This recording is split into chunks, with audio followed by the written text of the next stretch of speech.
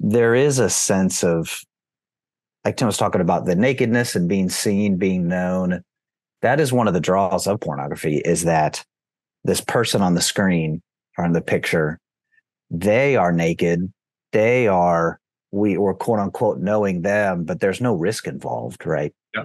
It's like Right. we can have it all with none of the risk of potential rejection. And it's very soothing. It's not just the sexual release, it's this whole experience of having someone, at least it seems like it in the moment, they desire me.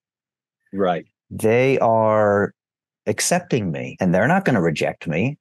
They don't resent me. They're not going to make fun of me if I don't do this or that, or I have done that or that. It's like they are interested in me. They're taking time for me. And it's the whole process of that dynamic. When I work with men, I work with a lot of men too. Like we talk about not just a sexual release when looking at porn, but the whole dynamic of being alone, being hidden, opening up your computer or phone, finding the pictures or whatever you're looking at, and like what that is like on a psychological level in terms of all of that, and how that is soothing for a moment. Once the whole looking at pornography experience is over, the loneliness is incredible. And so is the shame. So then it's like, okay.